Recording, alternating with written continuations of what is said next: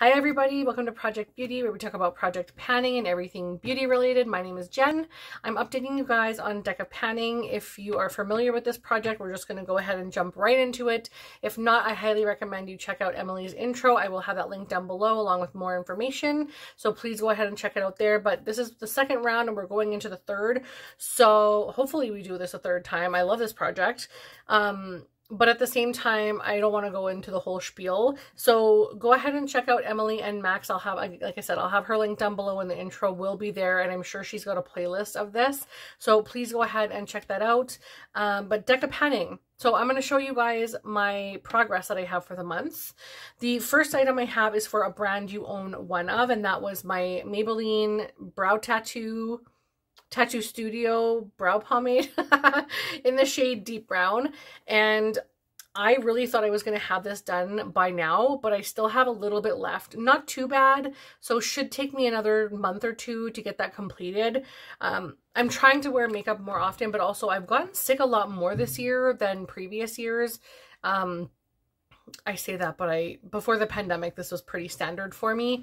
And so it's just taking up a lot of time for me to wear makeup and stuff. So when I get the chance, I'm just like, put it on my face.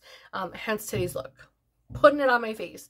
So I'm trying to settle down the brow just a little because I'm going into winter, fall, whatever, losing my tan. So a thicker, bushier brow with more bronzy makeup. I'm kind of letting that go and going for a more precise brow now, which I really enjoy. So we're almost there. We were at 31.42 and we're now at 31.23. So we got a little bit of usage and I use this every single time I do my makeup. The next one is a baked product, and for that I have my Kosas powder foundation. What the... Oh my goodness. My powder foundation. Even that sounds wrong now. But that one I ended up completing. So that is done and will be going into my empties. So if you watch my empties video at the end of the month or the beginning of next, you will see that there. So the next one is my sentimental item, and that one is my Hindash Beautopsy palette from my beautiful friend Valerie at VMRT on Instagram. Please go ahead and check her out over there and give her a follow. I really like this a lot. It's got beautiful colors. All of these are colors that I adore, and I'm just playing sentimental with this. It is exactly selected for what the prompt is. I'm doing that again where I'm like cradling it and not using it because I don't want it to go anywhere, but I need to just get those last 3 uses out, and I should be able to do that by the next update. So I have 7 out of 10, which is great. The next one I have is the Whole Collection Roulette, which is my e.l.f. Putty Primer. I've only used this once. I'm not going to go ahead and open it because it's only one use. There's not really much to look at. But I'm using 4 primers, or I have 4 primers in projects, and I'm only using one of them right now, and I'm almost done it. So I'm really working hard to get that done before the end of September. And then this one and another one will be my primary focuses. Because this one I want 10 uses on, and that should be relatively easy enough to hit within a month, hopefully. So even if I share amongst, it would take 2 months, I would hope, to get this one out. So I'm trying to make things easy enough to roll out by the end of the year, but also I'm not going to be rolling anything in for the one that I do have this month because I have a lot going on already, and I just need to give myself a breather. And I'll bring something in next time. So that's why you're not seeing my game board right now. The next item I have is the hair care item, and this is the Scruples Shine Spray. I absolutely love it. We started up here. I was using it rather faithfully, and then I sort of like fell off from it. And this is where we're at now. So just like a hint of a line underneath.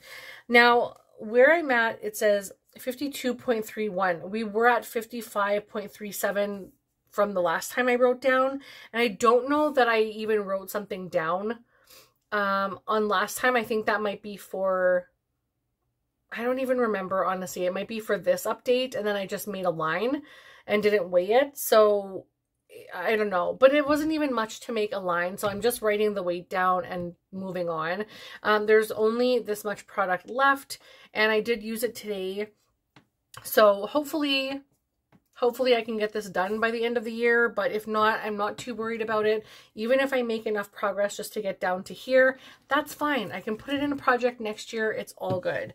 And then we have the eyeshadow, which is JD Glow Anomaly. The prompt was eyeshadow, so I chose JD Glow Anomaly, which is JD Glow Anomaly. Oh my gosh. Is it this one? Yeah. Oh my goodness. Okay. So it's this beautiful purple one right here. I was going to put it on my eye right now, but I'm going to do it on screen. So I'm just going to take a tiny little bit on my finger and just sort of like place it in the center of my lid a little bit. Nothing too crazy, but I just wanted to show you guys just how much it makes your eyeshadow pop.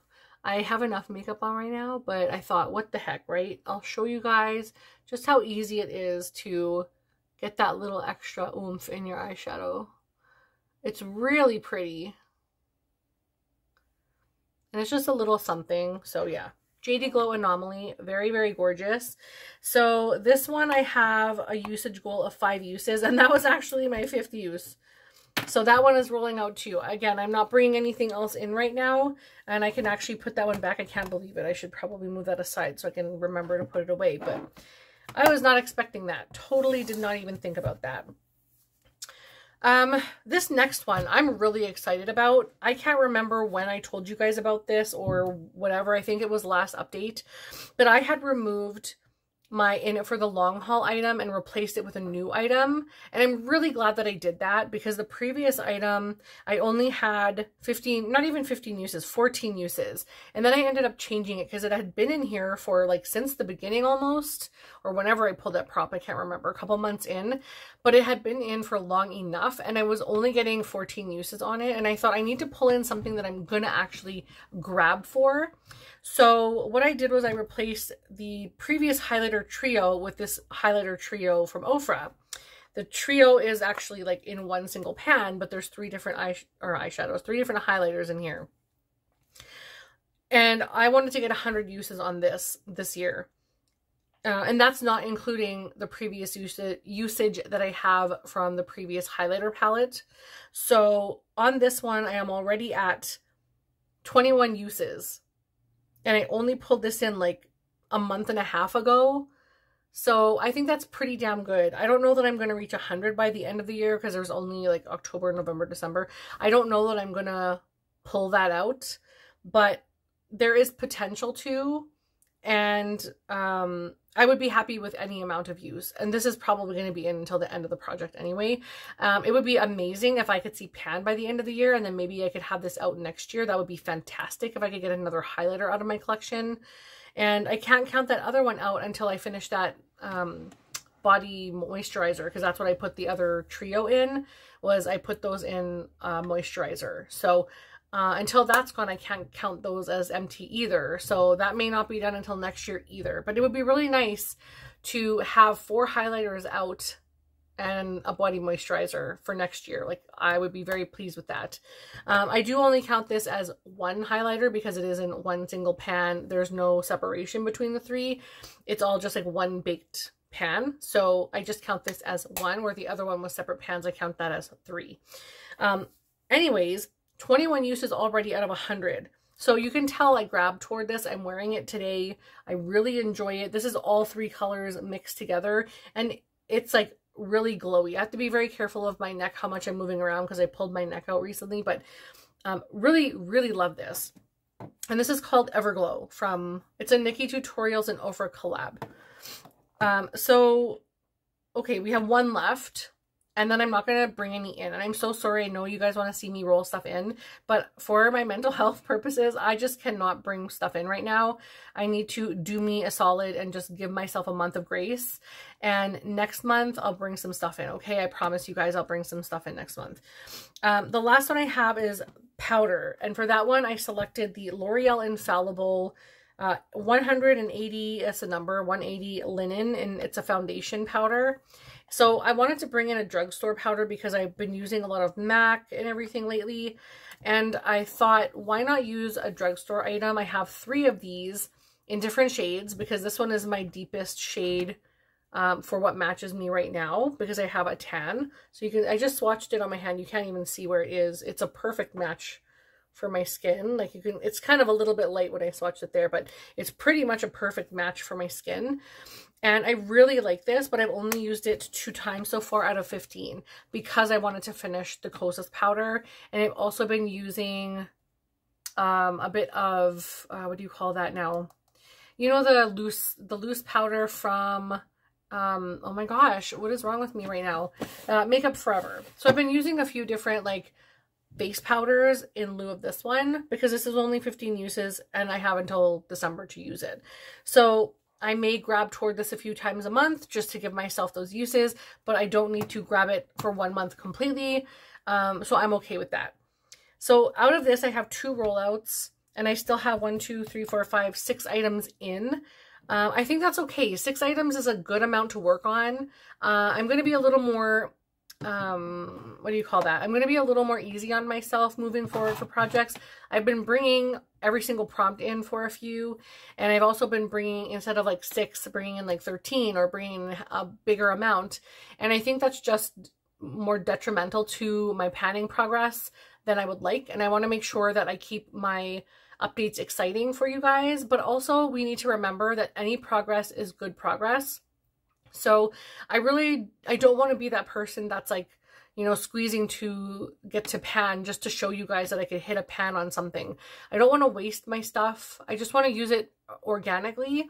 And I want everyone to remember that we don't, just because we're panning doesn't mean we have to have these lofty goals that we meet in a very short time frame. I'm giving myself a lot of grace and I'm really proud of all the progress that I've made. And I think having like really exciting updates is a big thing. Obviously, people want to see that rollouts and new stuff coming in and things. But I think we also have to remember that even if we don't have something rolling out, we are still using our stuff, and we have to remember that that's okay too. So I do have 2 rollouts, but I'm okay with everything for now, and I will share that with you next time. I will roll stuff in next time, but I really appreciate you guys so much. Thank you so much for watching, and I'll see you in the next one. Bye, everybody.